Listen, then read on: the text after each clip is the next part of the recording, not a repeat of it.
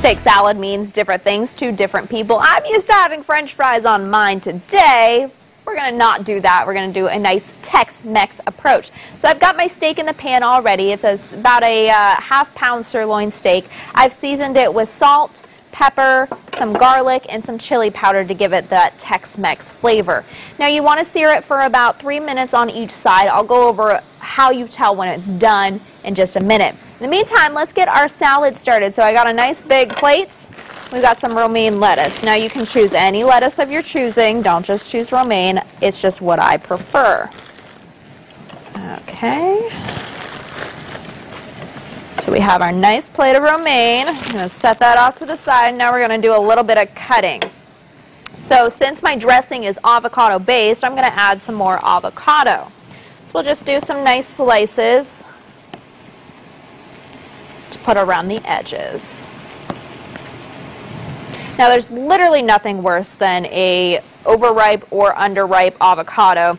So how you tell is the little tip that's on there, it should still be a little bit green and a little soft to touch when you're choosing an avocado at the store. I also got a hard-boiled egg that we're going to quarter. And if you don't like egg, don't worry, you don't have to put it on there either. Really, with this salad, you can put whatever toppings are most interesting to you. Now, I'm going to give a nice little tip on how to cut an onion now. So, this is, what are you oohing over there? Well, I just learned a little trick how to cut an onion properly. So, you have the bulb side that has all the little sprouts on it, and then you have the other side. You cut the end of that, and then you cut it in half, so the bulb is still attached here. Then you're going to make some nice slices all the way across. And then you just nice and little right there, and it comes out evenly and perfect, and it stays attached and easy to cut because that head of the bulb is still there. So we're going to go ahead and sprinkle that. In the meantime, I'm going to check my steak. So how to tell if your steak is done is depending on how you like it. I like mine medium rare. I know Joe likes his a little bit more medium. Medium rare is fine. Okay, so you'll make an okay, and you'll feel that little chunk of meat on your hand right there. That's how you know it's medium rare. Put your middle finger down. That's a little bit more medium. Your ring finger, it's going to be medium well, and your pinky is going to be well done. I'm at about a medium rare right now, so I'm going to go ahead and take that off of there because you always want your steak to rest just a little bit. You can see I got some nice char on there from my seasonings. Okay, now let's go ahead and add some tomato. I'm just going to quarter those as well while that steak is resting. Okay, and Joe, while I'm doing this, do you want to give that dressing a try? That I'm very excited for you to give it a go. I thought you would never ask. I'm standing here like, all right, how is it? It smells like salad. Okay, well, we're putting it on salad, so that helps. I don't like salad, so we'll see.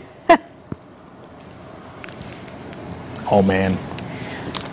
Nope. No, I'm not going to be offended because you don't like avocados. Nope. So I'm not offended. Nope. Absolutely not. Nope, that's okay. Oh, boy. You going to make it over there? I need some water. All right, that's fine. Sorry.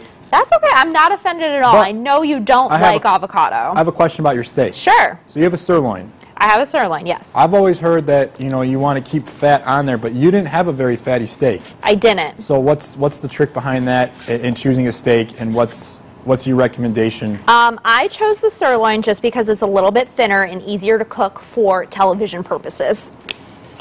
If I am cooking at home, I pick a ribeye, or I'll do a porterhouse because the porterhouse has the New York steak strip on it and then the filet mignon, so you get a little bit of both of best worlds. So there you go. You can see right there it's a nice medium rare steak.